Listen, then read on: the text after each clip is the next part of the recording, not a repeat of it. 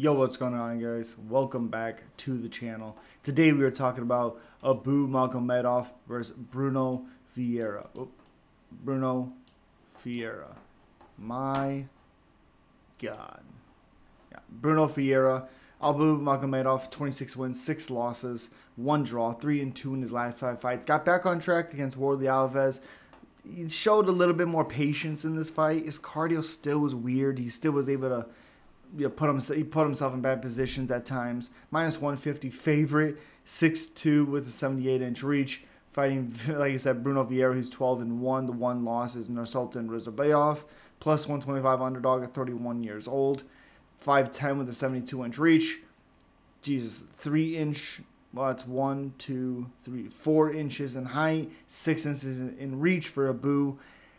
This is going to be an absolute bloodbath of a fight. Let's be honest. I think Abu can do good things in this matchup as long as he keeps his distance. And you can't brawl with Brunno. We can't.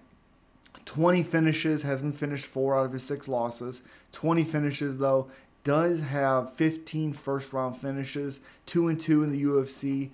Has 1 finish, and then he got finished the very next fight because they tried to make him go against Sean Strickland. Made no sense.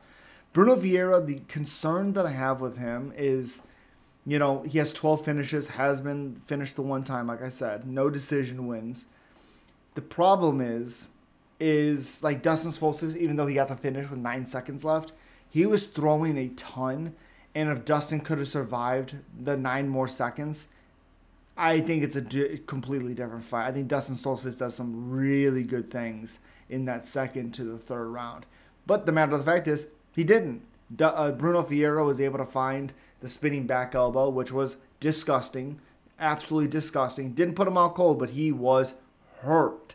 Again, my issue with Abu all the time is when he gets tired, he's not a good fighter. He's not.